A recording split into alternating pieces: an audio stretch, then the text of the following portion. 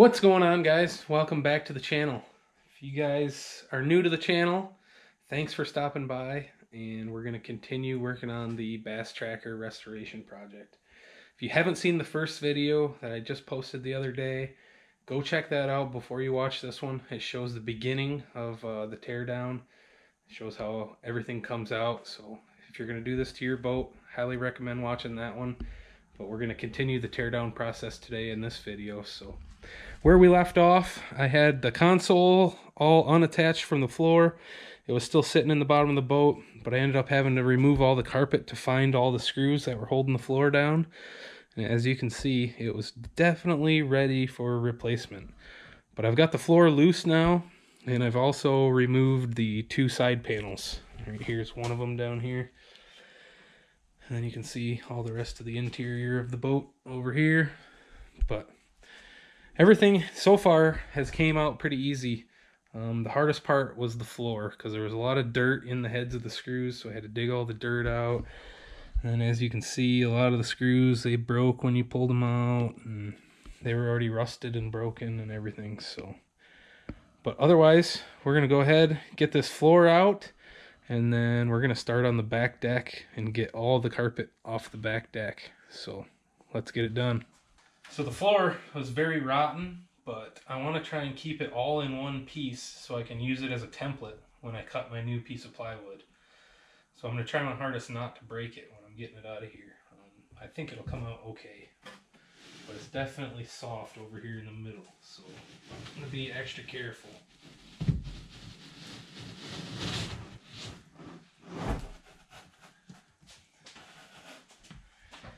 And it's waterlogged, so it's heavy.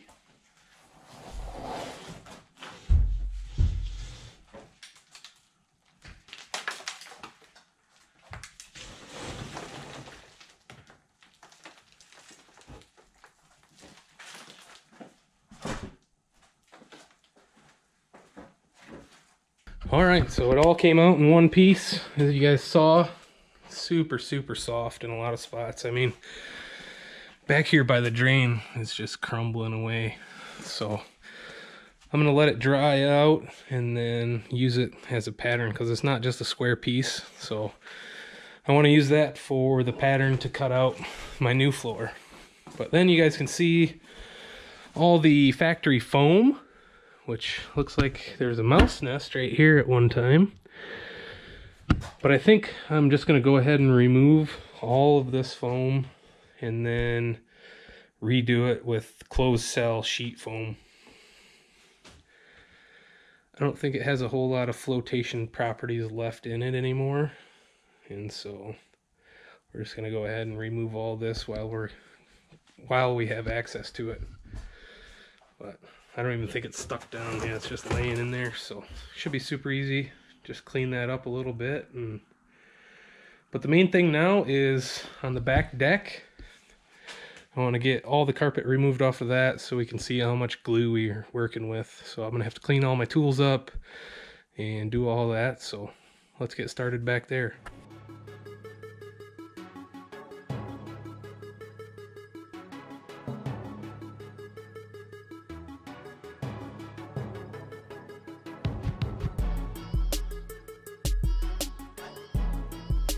Okay, so here's a good look at the rear deck. It's got the live well, there's two lids there, and then the main engine auxiliary compartment. And the flooring wraps around the front and goes down this vertical wall. And you can see from the factory they installed the carpet before they installed any of the steering lines or throttle cables. So when I redo mine, I'm going to start on that side, and when I get over here, I'll just cut a slit between those two holes, and there's panels that go over top of it, so you will never actually see it. So it should work out all right. So let's go ahead and get it all removed, and we'll see what it looks like.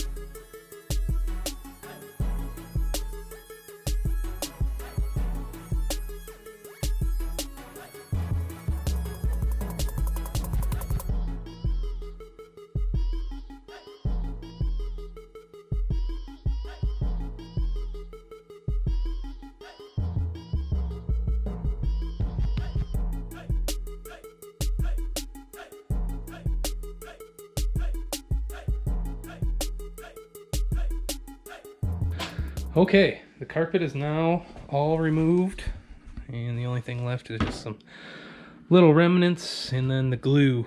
So I'm gonna have to sand all that down, clean it all up. You can see I did a little test spot right here, and it actually comes off real good. And these are the two sanders that I'm gonna be using.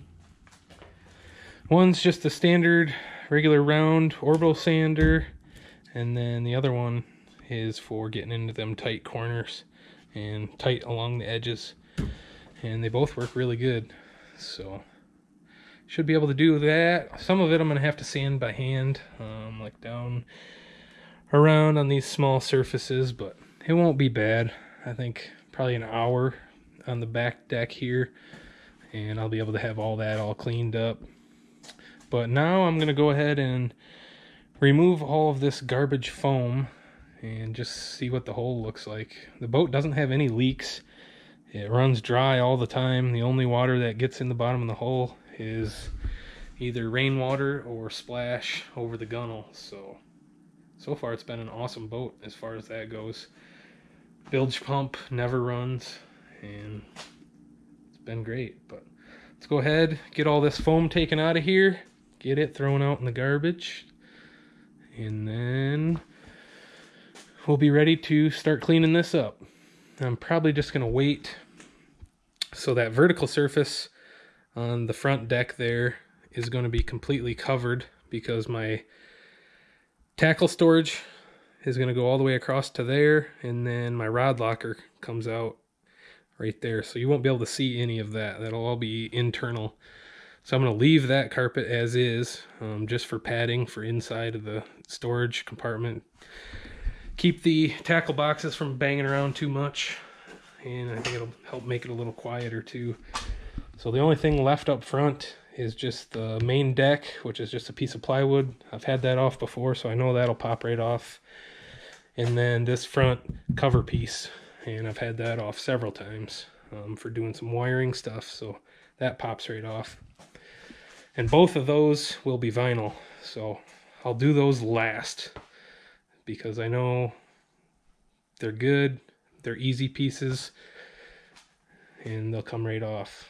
This is what I was more worried about, was back in here, because I've never really taken any of it apart. So, but as you can see, I probably spent 2.5 hours on it today, maybe not even that much, and got all of this all ripped out. And I've been filming, so it takes a little bit longer. But thanks guys for watching. Let's go ahead, get this foam out, and we'll see what the bottom of the hole looks like.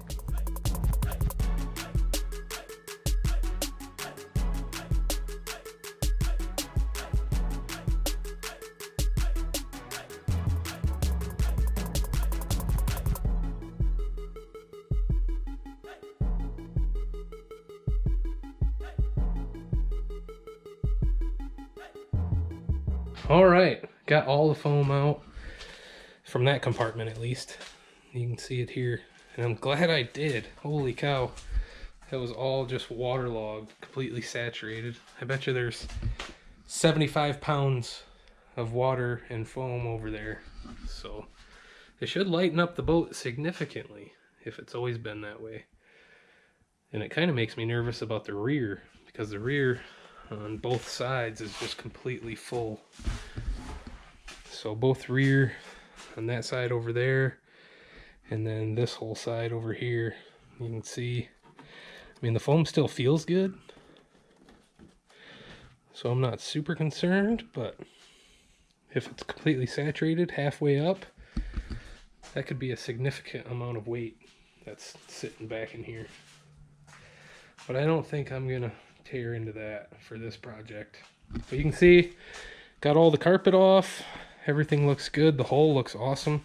It's actually, with all the gusseting and support struts and everything, it's a lot sturdier of a built boat than I thought it would be. So I'm happy about that. I mean, everything's welded C-channel, and there's extruded C-channel on the bottom, gussets welded in the center. So it's definitely sturdy enough. But I think that's kind of where I'm going to leave it for today. Once this all dries out, I propped it up So it's at a pretty steep angle right now, letting the water all run to the back. Once this all dries out, come in here with a shop vac, clean all this up, and then I'm gonna buy, it looks like probably gonna need about a sheet or a sheet and a half of closed cell foam. So I'll probably just buy 2 sheets of that, and then I've got to buy 2 sheets of 1/2-inch plywood to do the floor and then the front deck. And then I should have all my materials. I'll show you guys the flooring that I bought. I bought it from Defender Marine, defender.com. I'm not sponsored by them in any way, but this is what I got. And it's, I think, a 3mm vinyl, and it's the shark color. So it's kind of a gray and white blend. Should work pretty awesome. It feels great. It's got some texture to it. So the roll is 6 feet wide, and I got it 21 feet long. So hopefully that's enough. Because I've got to do, there's probably 4 foot, 6 foot, another 6 foot, so 12, and another 5, so probably about 17. And I'm thinking about doing all those other panels in it too, so I might have to buy some more, but it actually came real quick. I think it was here in like 3 days, so not a big deal. It's kind of expensive, so I didn't want to buy too much of it, but I wanted to make sure I had enough to get a good start where I can get all these main panels and compartments done. So, but I think that's going to do it for this video, guys. The Bass Tracker is going to have a whole new life. The Pro 17, I think it's a 1992. I can't exactly remember. It's a 91 or 92. And so far to me, it's been a great boat. I've actually caught it on fire twice, but that was both times my fault. Well, one time it blew a fuse and it shorted across the fuse back here on the trolling motor battery. So that one wasn't really my fault, but the other time I had the battery cables setting in the back and they were still hooked up and they shorted out on the hole and ended up melting. But neither time caused much damage. I think the most damage I had was my speedometer hose got melted. So not too bad overall. Other than that, it's been a great boat. Use it all the time, spring, summer, and fall. So, but that's gonna do it for this.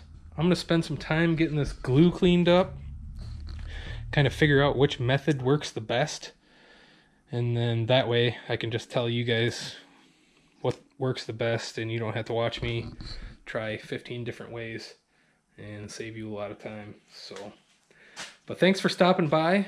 If you haven't already, please subscribe. This is going to be a great project.